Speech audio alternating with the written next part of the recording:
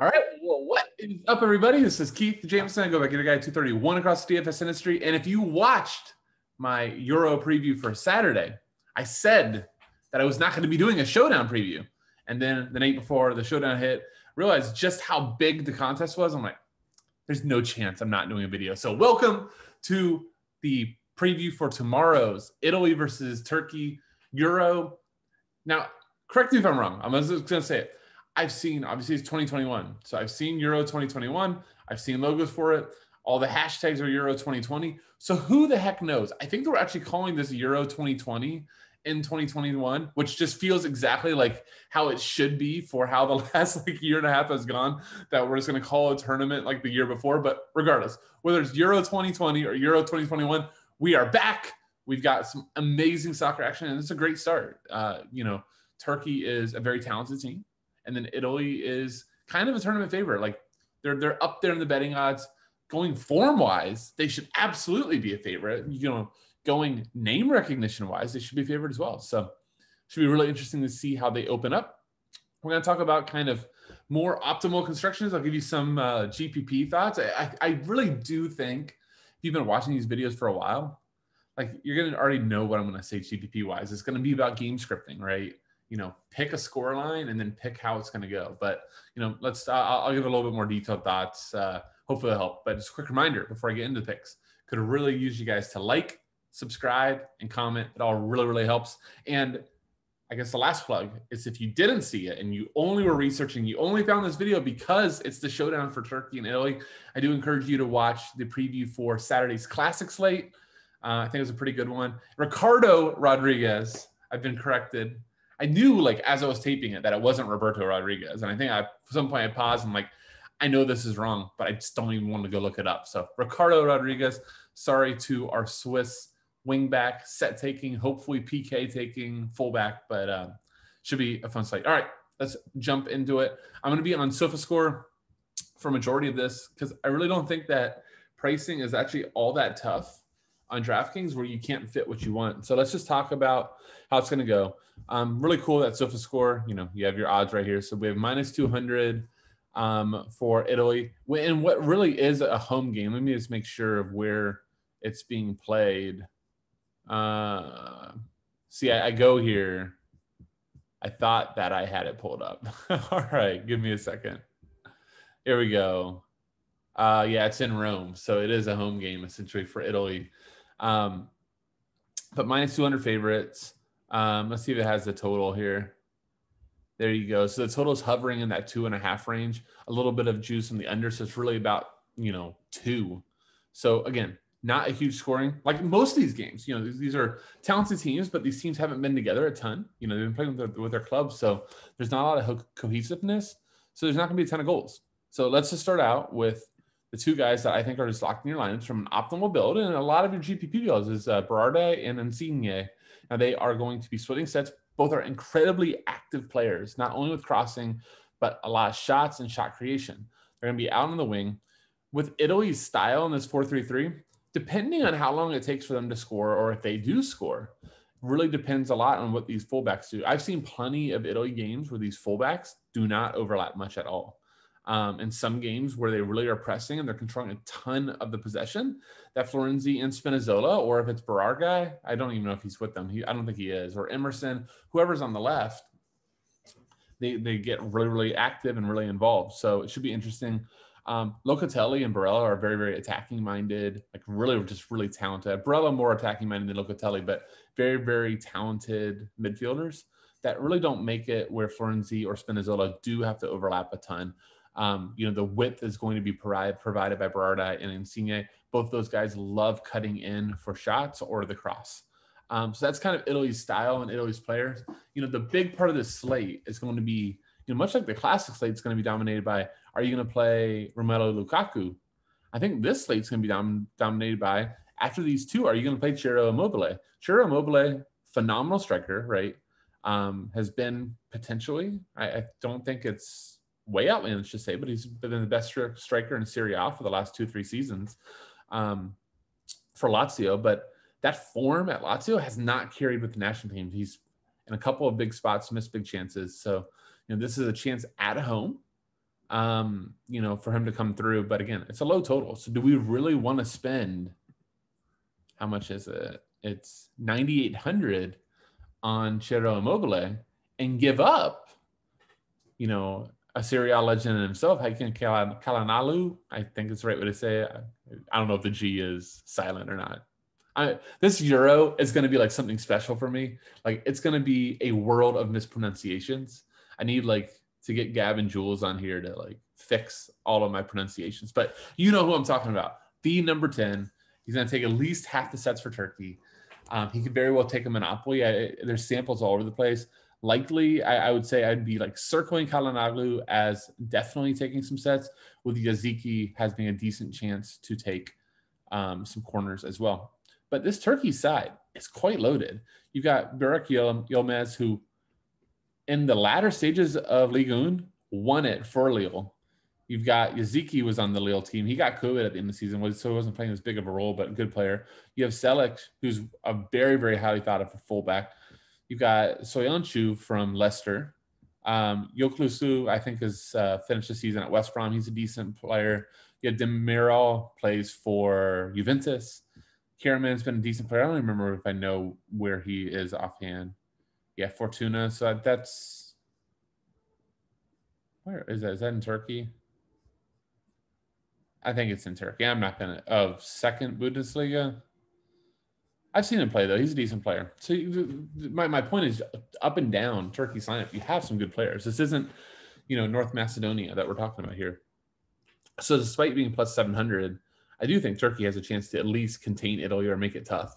So let's kind of go, now that I talked about everybody. Oh, I think the one thing I just want to bring up, Jorginho is your ultimate like GPP play. Or maybe he's not like the ultimate GPP play. He does okay for Italy, but he is on PKs. You know, that's one of Jorginho's specialties. So, you know, there is some equity there. We are going to have VAR. We know how much VAR and PKs dominated the World Cup. So will that carry over to Euros? And then, you know, I guess one other thing I just want to bring up is Donnarumma. If you don't think Turkey's going to score, or you think they're going to struggle scoring, and, you know, you look at Italy's games, okay, they are one of the best defensive teams in the world. Like, look at all these zeros: 4-0, 2-0, 2-0, 2-0, 2-0, 2-0, 7-0, 4-0. Not all of those are created equally, right? Lithuania, Bulgaria, Northern Ireland. Turkey's better than all these teams. Poland, maybe not so much. Czech Republic, they went to Euros. But, you know, you go back 1-1 versus Netherlands, 0-0, 6-0, 1-0, 1-1. You get the point. Italy is a stout defensive squad. It's not going to be easy on Turkey. And Donnarumma is one of the best goalkeepers in the world. At 7,000, I think he's going to be really, really owned. And that's going to kind of go into GPP strategy. So, all right, let's just finish up cash. Then I'll just talk about GPPs a little bit. So, I think one of these two is you're like the captain. You know, so I like it. Insigne gives you a little bit of a discount. You do something like Insigne at captain. Now, if you do want Immobile, this is why I don't know if it's the smartest thing. You play Immobile. Now, let's say that you go down to, I think, Selec will be fairly popular. 4,200 for a fullback is a very, very good deal. You go here, you have 4,800 left. You're not going to be able to play one of these Italian fullbacks. So we tried to do Florenzi, and it's going to leave us a center back, right? Bonucci's a fine. So that, you know, hell, I just ran into a lineup I bet you a lot of people are going to play. But, you know, you could have Emerson's too much. Spinazzola's way too much, right? You're not going to play Spinazzola there. And realistically, you know, and maybe this is a good GPP leverage, right? Who's going to play Spinazzola for 6,800 when Florenzi's 5,600? I'm not in an optimal build. So for GPP, that makes a ton of sense. If you know, in GPP, especially a tournament this big, if you see guys like, if you projected Florenzi and Spinazzola, you probably say like 5 to 7 for each of them. Okay. Well, that doesn't make up $1,200 difference. So almost everybody's going to play Florenzi. Well, in that case, if you're playing GPP and you want to differentiate, play Spinazzola. Spinazzola gets the assist, not Florenzi. Boom. You know, you have a 5 to 6 point difference and you're off and running. But you do this, you know, I just showed you that could work. I think Locatelli is a nice play at 5,200. I would love Verratti at 4,800. Chiellini is a little expensive at 48. Where is the other fullback for Turkey? I'm already blanking on his name. Maris. He's a decent player. Let me just type it in. So he's 5,000. You know, you could play a combination of him and I guess I don't even like that. See, I just don't like the salary that Immobile gives you. Like, I like it a lot. I like these builds a lot more if I'm playing like Kalin Alu here. Now you say 5,300. Now I can do some form of, maybe I can even change up my captain, fit Florenzi Locatelli, or, you know, even at this point with 70, with that much left, if I like Donnarumma, 3,600, I have this ability to do so. So there's just some interesting builds there. And by no means do you have to play Selic. You know, if Italy dominates the ball, like I think they are, I do think we're going to see Turkey mostly playing on the counter, with Italy being pretty dominant in possession. So, you know, you don't even have to play Celik. You might not be able to get forward too much. You know, you can play, you know, Soyuncu, 3,200. You can play Demiral, 3,400. Yoklusu, 3,800. So there's some options down here that you could punt it off and even get a little bit extra salary. Or not even play Kalinoglu. You know, if he's splitting with Yaziki, Yaziki's a super talented player, 7,200. And now you have a set-taking Turkey player. But, you know, I could really very much see most people are going to be like 5 Italy players to like 1 Turkish player, or 4 Italy players to 2 Turkish players. I don't think you're going to see a lot of 3-3 builds in cash. So that's kind of the cash buildup. Hope that helps. Let's just talk a little bit about GPP, and I'm not even going to really be on the salary. I'm going to go over here to Sofa. So first off, I think we'd be remiss if we didn't say what happened in the Champions League final. Shout out to my partner at FSI, Tendril Storm, for winning, what was it, like 21,000 with, in my opinion, just an incredibly straightforward Chelsea stack. You know, he went ahead and he scripted that Chelsea was going to win 1-0, not Man City like most of us thought. So he played Kai Havertz as a captain, which, again, I had a lot of Timo Werner captain. I know that's, you're like, okay, I got to turn this off right now. That guy played a lot of Timo Werner captain in the Champions League final. No, but that's how I did it. So I was only a little bit off. I had like Werner captain with the Chelsea stack with Mendy. Didn't quite get there like Kai Havertz did. But he had Kai there. He had the Chelsea wingbacks. He had Mendy. He had Mason Mount. And I think it was like Phil Foden or Riyad Mahrez. Like, it makes a ton of sense. Well, we should kind of take learning from that, right? If you just immediately want to go, everybody's going to stack Italy as -200 favorites at home.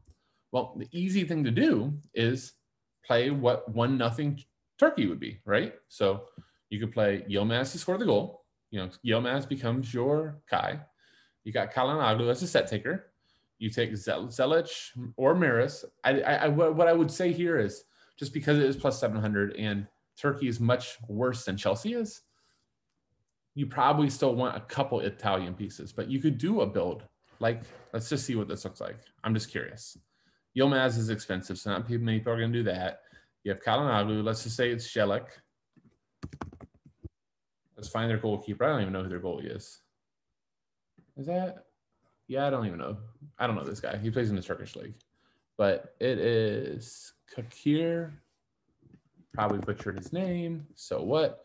4,600. Now look, I still have the salary to play my 2 guys there. I just have to switch up the captain here real quick, right? Or maybe I don't do that. Maybe I don't. I would really like Bardai.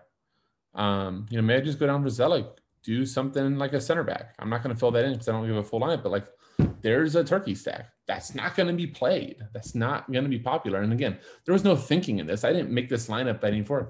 I just predicted a score, right? I said, if Turkey wins 1-0, what does that look like? Okay, so now do the same thing for Italy. All right, it's 1-0. Who scores a goal? Let's say it's Ciro Immobile. Great, there's your captain. It's 1-0. That means Donnarumma is going to be one of the top scorers on the slate because he's going to get 5 points for the win, 5 points for the clean sheet. You go there. You know, you play Insigne is, you know, in my opinion, Italy's best player. Maybe you get Bardai and you just play one the other way. Like, those are the 2 easiest type of stacks to do. 1-0 on each side with the goalie. Now, because so many people know that, you know, maybe the next level thinking is, all right, let me look at what some 1-1s could be, right? If it's 1-1, you probably don't want any goalie there. I do think goalie, and especially Donnarumma, is going to be pretty popular. So maybe just the idea is, all right, I got 1-1. I just got to find the 2 goals, find the peripherals, or find the assists, and put it together. And I don't mean to like make GPP strategy seem somewhat simple, but realistically, you should just be like charting it down that here's my 1-0s, right? So I'm going to want, like, if I'm making a ton of lineups, 1-0 Italy's, I need to rotate the captain. So I need an Insigne captain, I need a Berardi captain, I need a Ciro captain. Maybe I need a Donnarumma captain, right? Because if he gets like 5 saves plus a clean sheet win, that's 20 DK. That's almost 2 goals. So you just got to kind of go down, up and down the list, fill those in, and then you got to make some contrarian stacks with turkey captains, and maybe some contrarian stack lineups also are like 1-1s. So hope that helps. Looking forward to this slate. Hope you all are too. And if you do want extra help, you want to be in the chat with myself, with Storm, with all of the FSI members, we really do encourage you to join up. There are packages for as low as $4 a day, which will especially be great on Saturday, where we cover not only all the classics on DraftKings and FanDuel, but the showdowns as well. So hope to see you guys there. Thank you all so much for watching. Again, if you're still around, like, comment, subscribe. It all really does help. With that, I'll say, see you.